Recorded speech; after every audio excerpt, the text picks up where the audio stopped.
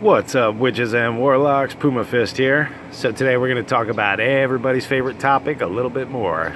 Isom. Alright, so I just got a couple of questions.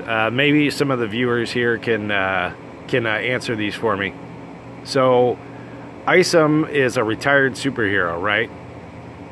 How does he afford that gigantic fucking ranch?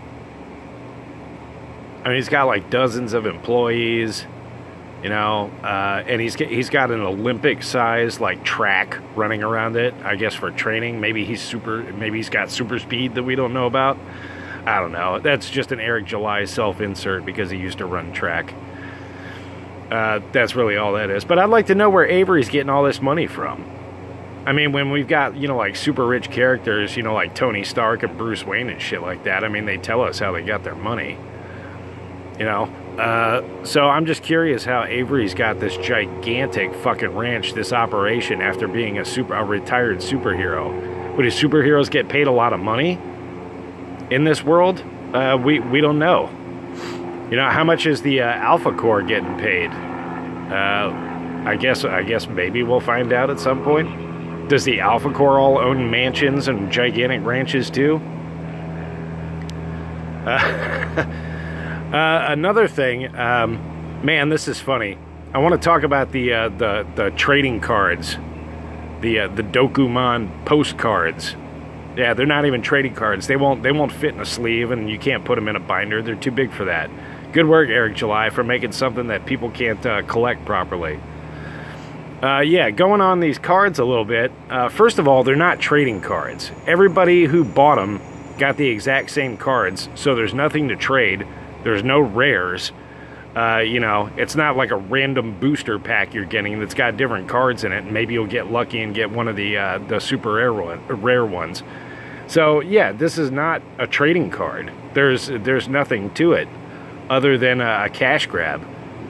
And supposedly they're supposed to give information on the back, and I've read the back of the Avery card, the Isom card, and it doesn't tell you anything about his fucking powers.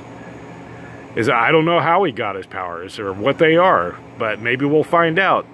So a lot of people bought these fucking cards thinking, okay, this is going to explain stuff that should have been in the story, and it still doesn't. So why the fuck are people forking over $100 for these fucking things? They're worthless, people. They're worthless. If you can't see that, I mean, Jesus Christ. I've said it before and I'll say it again. How many times are you people going to keep stepping on the same fucking rake?